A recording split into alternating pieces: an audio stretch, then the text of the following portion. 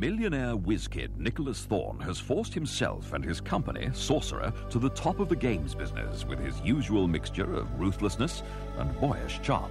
However, in a single day, Sorcerer is crippled by a computer theft of £2 million, and Nicholas is forced to witness the violent kidnap of his former wife, Jenny.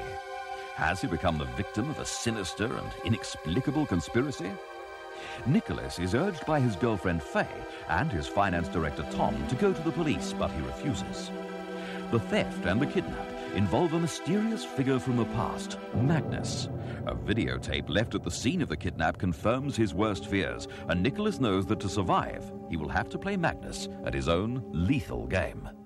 Nicholas, my boy, my dear boy, we've got a new game to play, you and I. It's called the One Game. The reality game that really works. I've cracked it, Nicholas. I really have. And we're going to play it. In fact, we've already started, haven't we?